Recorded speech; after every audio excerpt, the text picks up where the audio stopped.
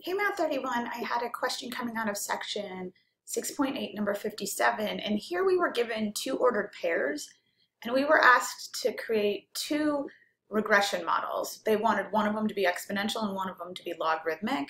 So I put my data into my lists like that. I'm going to hit zoom 9. All right, and all I see is two ordered pairs. Now, just based on two ordered pairs, this could be any kind of growth. It actually looks linear to me, but we weren't directed or instructed to make a linear regression model. We were told go exponential and logarithmic, so I'm going to do that. So let me go back to my home screen and let's do the exponential one first.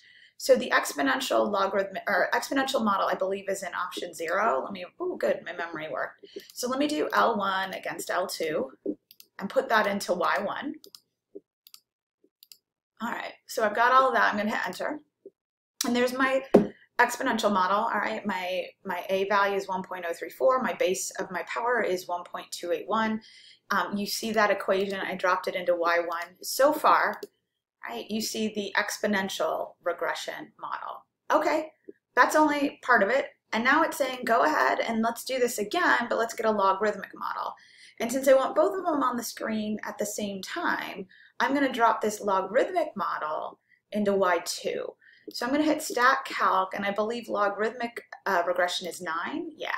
So let's do L1 against L2. But this time I'm going to put it into Y2 because I don't want to get rid of that exponential model that I previously found. So if I hit enter, there's my logarithmic model. And just to show you what I'm doing on the y equals level, right, there's my exponential model that we previously found. Here's the logarithmic model that we just found. And let's hit zoom 9. All right. And here comes my logarithmic model. Great. Now, that looks kind of cool. It kind of looks like a fish, sort of, to me. But it says graph the points, both formulas along the line, and along with the line y equals x. So let me go now into y3 and add in x.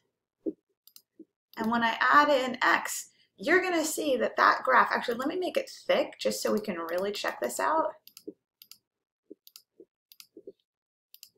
There we go. All right, wait for it.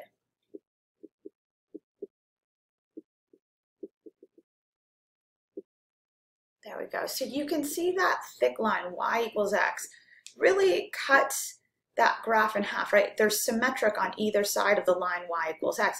And we talked about this graphic phenomenon back in, I think it was section 3.7.